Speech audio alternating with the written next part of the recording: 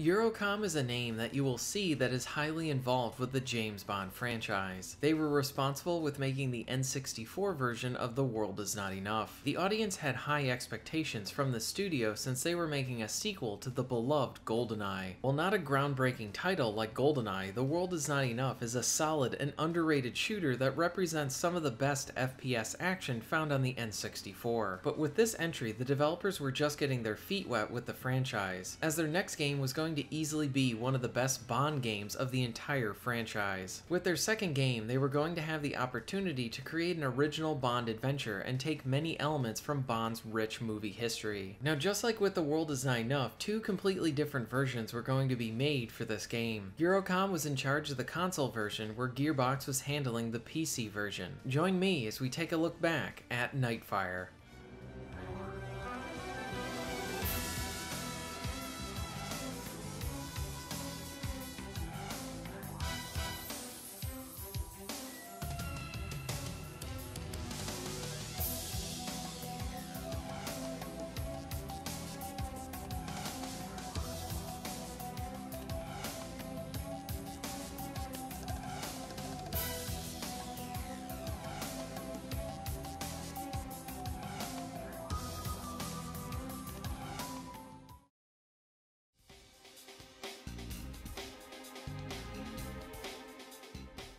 With EA seeing success with the original story featured in Agent Under Fire, they wanted to make another Bond title that was inspired by the films but not tied down to a specific movie. The next Bond movie that was set to come out was Die Another Day, and EA was not interested in making a movie tie-in game, but rather an original Bond experience that could be available to players around when Die Another Day was released. With Redwood Shores working on Agent Under Fire along with other projects, including different entries within the Bond franchise, another developer was brought on to develop this new Bond game. Eurocom was responsible for the N64 version for The World Is Not Enough and was brought on to make James Bond Phoenix Rising. This was later changed to Nightfire. Like Agent Under Fire, this new game was going to be a first-person shooter with vehicle-based sequences. Eurocom was excited at the prospect of making a Bond game not based on a film. The developers found that creating an original piece of fiction allowed them to create incredible moments designed for the best possible gameplay experiences right from the beginning. And secondly, this allows the developers to pull from any Bond films that they wanted to reference within their game, including car sequences from Die Another Day, or even having an underwater sequence like The Spy Who Loved Me. So this was going to be the first time where a Bond game featured an original song to go with an intro for the game. Since the team was aiming to make something original, they felt this was a great opportunity to really make this game feel like a completely new Bond experience, and that was an important element to the films. In addition, while Pierce Brosnan did not lend his voice to the game, the developers were able to scan and use his likeness within their adventure. Eurocom had the background from The World Is Not Enough to expand on what they accomplished for this new game. The team wanted to feature gunfights while also providing opportunities for stealth and gadgets. Some gadgets were going to be used for combat, along with others helping Bond find different ways to navigate the levels. The grapple was going to make a return, the laser watch was going to be used to disrupt electronics, along with a useful sleep dart, along with a stunner for non-lethal options. In many cases, there was going to be a nice mix of levels with more linear type action along with options to explore. This would provide some exploration to the player along with replay value. Eurocom planned on including a multiplayer mode that include a large amount of options, unlocks, and even fun mini vehicles to use. The same Need for Speed team responsible for the driving levels within Agent Under Fire were brought back for the driving levels for Nightfire. Inspired by Die Another Day's car sequences, the same car was used within these levels. The driving levels would feature high-octane action along with some innovative sequences that had Bond's car act as a sub for some underwater sequences. Now, just like with The World Is Not Enough, Nightfire was going to have different versions being made at the same time. Eurocom was developing the version for consoles, and Gearbox was handling the PC version. The main difference between the versions was how the PC was not going to feature the same vehicle-based levels. The PC was aiming to have more expansive single-player levels along with a more robust multiplayer. Eurocom had experience with making a Bond game, along with it being a solid entry within the series. Nightfire allowed them to build off of what they had made and make an even better entry. In November 2002, Nightfire was released to the world.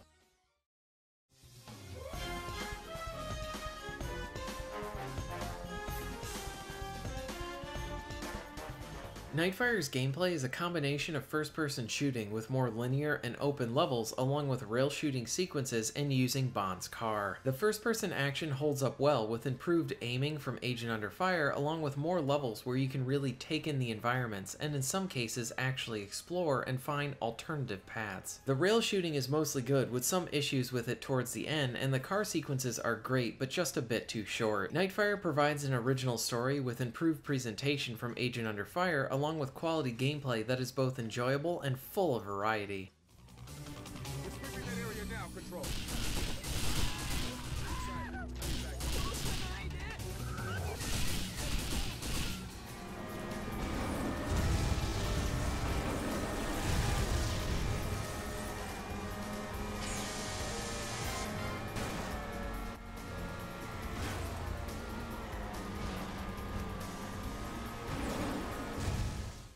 Before we discuss the gameplay mechanics, I want to discuss the first two levels of Nightfire. The combination between the first and second levels delivers an effective intro that completely absorbs the player into the world of Bond. The first level is a very on-rails experience with minimal gameplay. There are several action moments within the mission, but most of them pretty much act like QuickTime events as the game is trying to teach you how the game is played. From the presentation standpoint, this is pretty good, from the cutscenes to the different events going on. Things get more interesting once you can start driving the car. During this sequence, you are in full control and actually get some nice real gameplay. This is rather short, but just used to bookend the first level with a fun bit of spectacle, like in a Bond film. What was a nice surprise was how after this level, the game has a title sequence similar to one that you would find in the films. The second level is just the exact opposite to the first level. Where the first was an exciting opening with very restrictive gameplay, the second level allows you to soak in the environment and presents you with a lot of options and some appreciated exploration. When you start this level, there are a few ways to complete it. You can go the standard route and follow the car tracks. Then there's a fun side route that dodges most of the enemies and lets you use your grapple to get up to where you need to be. You can also drop down into a wine truck and avoid everything altogether. Also within this level, you can climb up a middle tower and find some useful body armor. The second level has some nice options while providing avenues for different playstyles. If you want to go guns blazing, you can do that, or you can take a sneakier approach, or you can take a side route that minimizes how many people you will encounter as well. It is a relatively small space, but big enough and smartly done to provide you with some nice options. To further this quality level design is depending on which avenue you choose to go into the next area, this will change the different location of the starting area for the next section. If you choose to hide in the wine truck, then you will end up near the wine cellar. If you decide to go straight through the door, then you will be in the center of the stage. If you choose to take the left route from the gate, you will end up on the wall. The game does not tell you all of these things are options to the player. All of this is presented and provided through player discovery. The player is rewarded for experimentation within the second level, and it's very satisfying to do. Along with this, it provides a lot of replay value to the game. The icing on the cake is that this section is reasonably open as well, and provides a nice space to explore and find your objectives along with providing different playstyles. The first level is very restrictive with its gameplay, but the presentation more than makes up for it, as it does a great job of providing a quality presentation from a Bond intro along with giving us a taste of using the car. The second level lets the game breathe more and treats the player like an adult, and allowing them to complete parts of this level in many different ways. The first two levels create a compelling intro to the game and effectively hooks the player through its presentation and its gameplay. The final part of the second level is all centered on action, and it's great as well.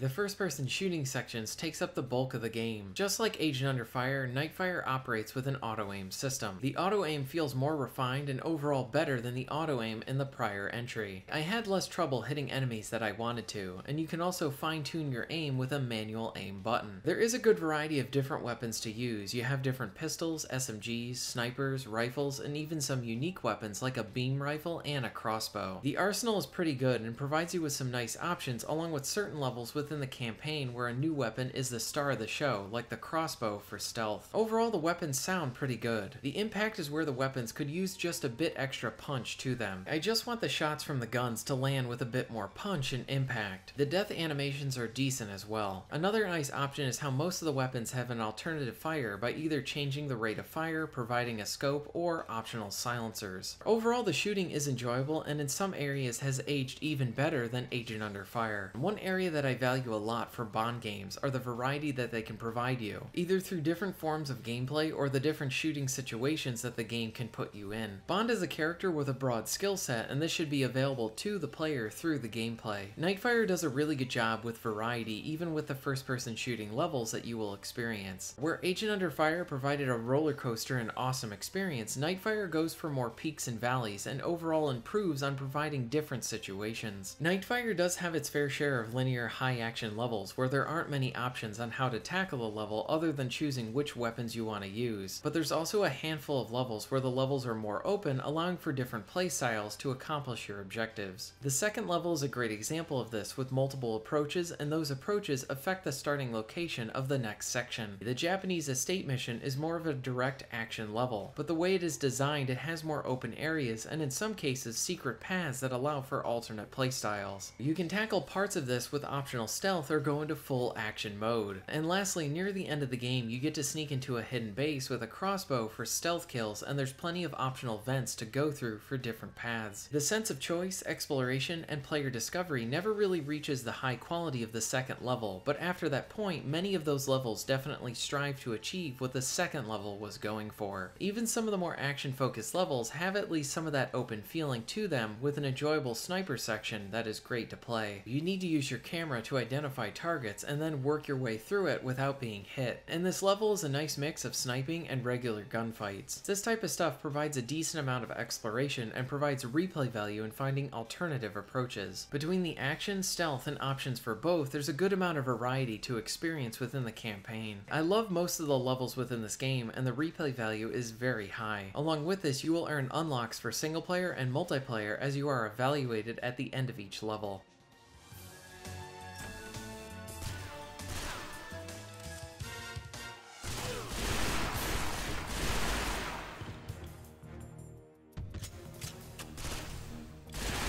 Those hinges look like they could melt pretty easily.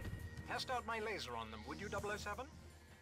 In many of the first-person levels, you have access to different gadgets to use. You can use a taser for non-lethal takedowns, a grappling hook for getting up to higher locations, a laser watch for disrupting electronics and cutting off bars. The camera is useful for highlighting enemy locations, and many others. Then there are rail shooting and vehicle levels. The first rail shooting stage is pretty good, lots of explosions and good shooting. There are two rail shooting stages towards the end of the game that go on for far too long, and they're not as enjoyable as the first section. Part of this is because the level is just a bit too long. The first part of this level is an enjoyable driving section which transitions into a rail shooting stage while flying, but you don't get any refills for your health. After that section, there is a final turret section and you do receive some armor, but there's a good chance that you won't have enough health to make it through it. This would be fine if this level was shorter. The vehicle sections fare much better. There are 3 driving levels and these are really great to play. The cars handle well and the action is direct and exhilarating. The cars can use machine guns, missiles, and some gadgets. My only issue with the car sections is that they are way too short. I just wish that there were a bit more of them or that the levels were longer. I had the same comment about Agent Under Fire's vehicle sections, as they are great parts within these games. There is a vehicle section in the game where you can control a subversion of the car. The first part of the section is annoying since it's an instant fail section. After this, the mission gets a lot better, but controlling the vehicle is not as enjoyable as it could be because it's locked into being inverted and there doesn't seem to be a way to change this. The mission is sort of a mixed bag and sticks out with all the other high quality vehicle levels. I appreciated the effort for variety, but the execution was a bit mixed here. A nice surprise was how the final level acts as a fun boss fight to bookend the game. It takes place in space and you have a laser rifle and you need to contend with other enemies along with stopping missiles from launching. The zero gravity combat is enjoyable and all of this factors into a nice spectacle for the ending. The story is enjoyable with improved presentation from the prior game. The mission briefings are higher quality than the still images from Agent Under Fire. Each of the different different briefings are all short and sweet cutscenes. All the cutscenes hold up pretty well with some great presentation for the entire campaign. The only thing that sticks out are the stiff arm movements for the characters. The story is predictable and lacks depth, but it is very enjoyable and a solid original story for a Bond video game. Essentially, Bond needs to stop a bad guy from doing a large world-ending threat, and the quality story parts come from the suave and fun portrayal of Bond, along with the different locations and situations you will be in. The tone of the story is more like a Connery or Brosnan film with some nice humor.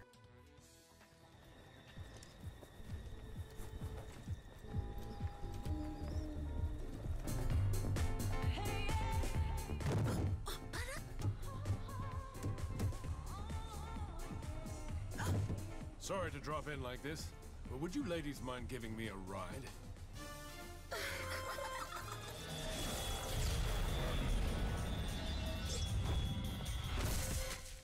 Nice landing, James. Why do you always seem to end up on top? A lower center of gravity? Essentially, the plot is a standard Bond plot and takes inspirations from other Bond films. It hits all the right beats and works for the game. The weakest element of the game is the villain. He is not that compelling nor intimidating at all. He is just a villain that Bond needs to stop and nothing more than that. There are some flaws within the story, but they never got in the way of the enjoyment presented in Nightfire. When it comes to other flaws that I haven't brought up yet, there are some bullet spongy enemies for some of the villains. More so, these fights with the main villains outside of the final encounter are lackluster and I wish they were a bit better. And lastly, I wish that there was just one more regular first-person shooting stage before the finale in space. Nightfire could use some more refinement in some of its areas, but for about 90% of the campaign, it is thoroughly excellent with great gameplay variety and a solid presentation. Another great part of the game is the multiplayer section. There's a large variety of different modes from Deathmatch, King of the Hill, Capture and Defend, and other modes. You can change which set of weapons that you feature within each of the matches. I wish you could customize which specific weapons will spawn in the levels, but you can only customize what set of weapons you will see. There's plenty of options, maps, modes, and bots to play around with. One very awesome inclusion are the mini vehicles that you will find in the levels. You will find either a mini tank or a helicopter, and both are great to get some quick kills and are fun to use. One area that I wish was a bit better was the use of the grappling hook. In Agent Under Fire, you could attach to anything within the map, but in Nightfire, you can only attach to specific points. Even with these things, Nightfire has a multiplayer that is very enjoyable and worth returning back to for bots or with friends. I love the console version of Nightfire. Now let's discuss the PC version.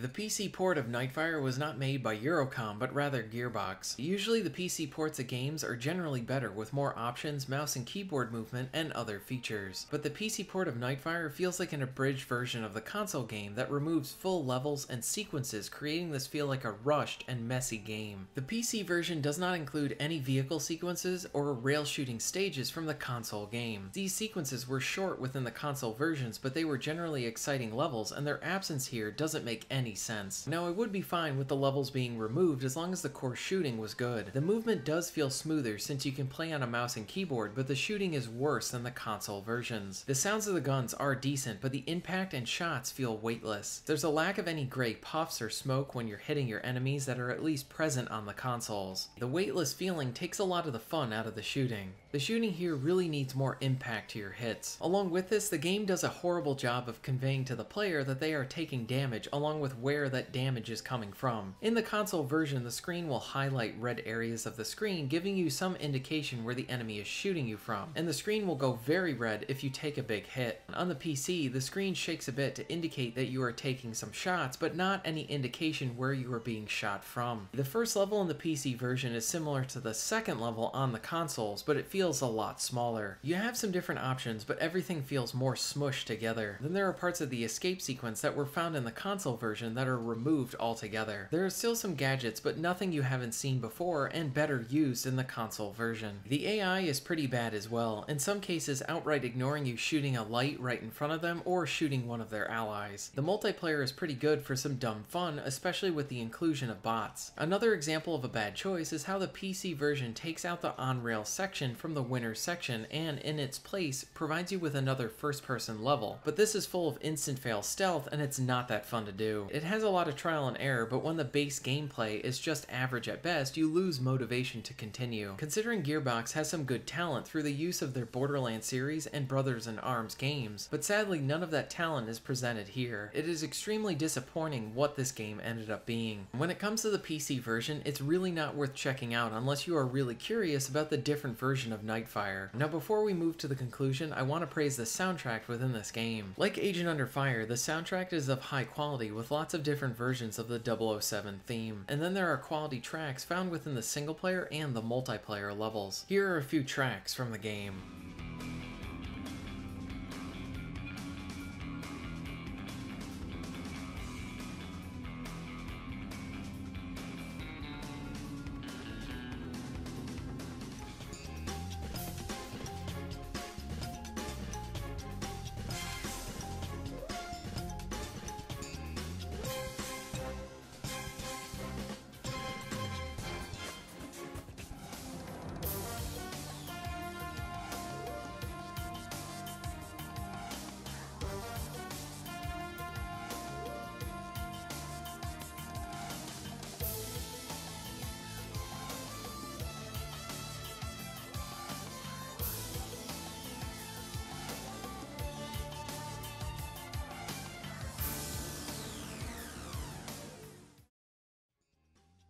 Nightfire for the consoles is easily one of the best Bond games. It provides many quality first-person shooting stages along with a lot of variety. The second level provides excellent level design with its exploration and how you can tackle the first two sections. This type of level design is provided in other levels and helps to provide more replay value, allowing for different playstyles. The more linear focused levels may lack some of the exploration, but the action still holds up very well. The vehicle levels and rail shooting stages allow for some nice short and sweet set pieces to help bookend certain areas. The multiplayer holds up very well with lots of options and bots. While the console version has received praise, this is still a game that I consider a bit underrated as it's one of the finest Bond games and deserves even more attention. Sadly, the PC port is easily one of the worst Bond games that I have played. It feels like a lazy version of the console version. If you are a fan of Bond or just first-person shooters, you owe it to yourself to play the console version of Nightfire. Thank you very much for watching.